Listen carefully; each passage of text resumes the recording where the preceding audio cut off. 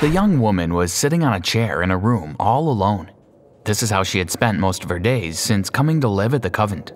The convent was located in a remote part of Cornwall in southern England. The only people she ever saw were the nuns who looked after her. They were good people, and they had treated her well since her arrival. She had told the abbess of the convent that she wished to repent her sins. She wanted to see a priest in order to make her confession. That morning, the nun bringing her breakfast had told her that today she was going to have a visitor. She had told her that a priest would be coming to see her in order for her to make her confession. She sat in her room waiting patiently for him to arrive. It seemed like an eternity before she eventually heard the door open. One of the nuns stood in the doorway. She turned to the priest who was standing behind her. "Here she is, Father," she said.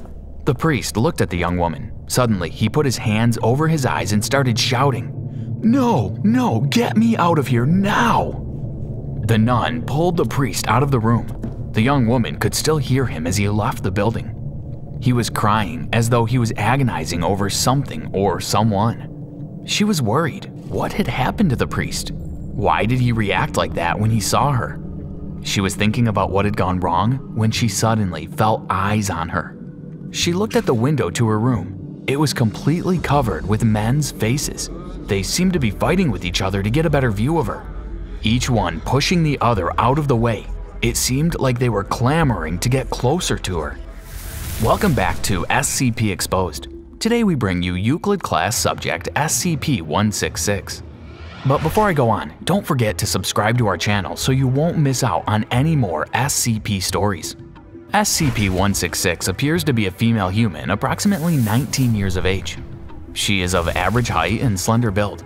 Medical and physiological analysis indicates several deviations from baseline human norms, including accelerated hair growth approximately 20 centimeters per month. She has a vulnerability to airborne particulate matter such as cigarette smoke and aerosols, both of which can induce symptoms similar to an acute asthma attack. As even the lightest clothing tends to cause pressure ulcers or bed sores within 45 minutes of constant wear, she is allowed to go nude for medical purposes. Garments and bed linens are to be made of long staple cotton and should be changed weekly. Due to SCP-166's many health issues, medical evaluations should be carried out at least once per week. Although it seems like she doesn't need human food to survive, she is able to consume it and does willingly. SCP-166 is noted for her unusual effect upon human males. Upon establishing visual contact with her, 100% of human males tested attempted immediate sexual contact, regardless of their normal sexual orientation. In approximately 70% of these test subjects, the impulse faded after being removed from her presence. In 30% of these cases, however, the desire turned into obsession, resulting in violent attempts to gain access to SCP-166. Class A amnestics were efficacious in 43% of these cases. The remainder required termination. Her effect on males causes her no small amount of distress, not least due to her desire to follow a monastic life based on the principles of chastity, poverty, and obedience. For this reason, and others, contact between her and any human male is strictly prohibited. SCP-166 can be kept safely in a minimal security environment. At the moment, she is being housed in a standard Class B suite at Site-17 with the following alterations. The adjacent suite has been redesignated into a local observation post. Translucent acrylic panels have been placed in the approach corridor and staging area to prevent direct line of sight into the containment suite from the exterior hallway. Warning signs have been placed throughout the containment area indicating that no male personnel are permitted in the area. Male staff are forbidden from viewing or entering the direct vicinity of SCP-166. Violation of this order will result in immediate disciplinary review and possible termination. At least one female staff member must remain in an adjacent observation room at all times and maintain direct visual observation of SCP-166 through viewing slits or closed-circuit television. In order to minimize the risk of accidental exposure, all cameras and windows shall be equipped with translucent filters with at least 50% exclusion of detail. No permanent record shall be kept of any photographic evidence of SCP-166's appearance. Reasonable requests for personal items and modifications to the containment suite may be granted upon approval by a Level 4 or higher authority. To date, she has requested a copy of the Holy Bible, the Douay Reims Challoner revision. This was granted. A Catholic rosary, which was also granted. access to a Catholic priest for confession, mass, and other sacraments, which was denied. Various books and magazines, mostly religious in nature. This request has been granted pending a review and approval of contents. A telephone with which to contact the abbess of a convent in Cornwall, England. This has been granted. She is to be allowed 1 hour of telephone time a week to this phone number only. SCP-166 is generally content to remain in her quarters as long as she is provided with entertainment in the form of religious materials, books, television, and art supplies. In return for her cooperation in her own confinement, she is to be allowed a 12-hour excursion away from Site-17 to an adjacent uninhabited island no more than once per month.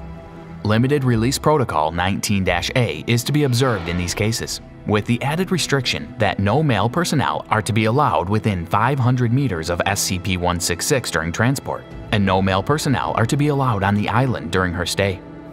The Foundation originally retrieved SCP-166 from a convent in Cornwall, England.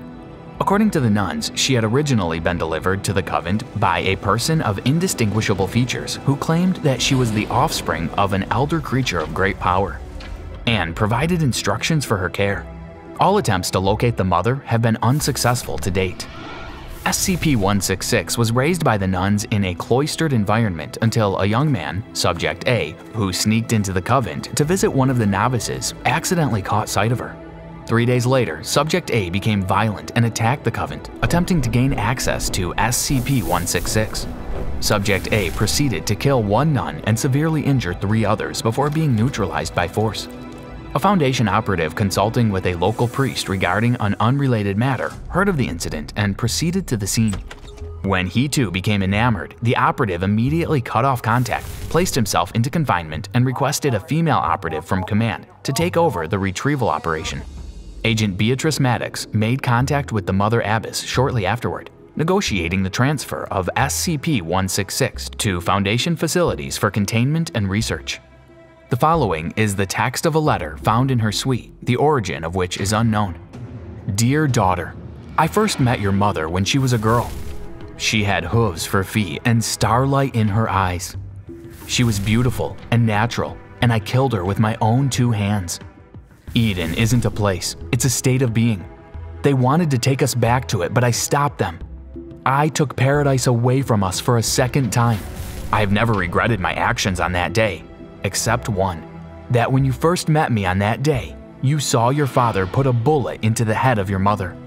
I make no excuses, only explanations. I hope you understand why I did what I did. I hope you forgive me. I love you. I wish I could have done more for you. The best I could do was leave you in the hands of kind and loving people and hope they would raise you in my place. From what I've seen, they did well. I'm sorry you couldn't stay with them. I'm sorry they've brought you to this place. I promise to do my best to make sure your stay here is pleasant. I promise to keep you safe. Happy 16th birthday, honey.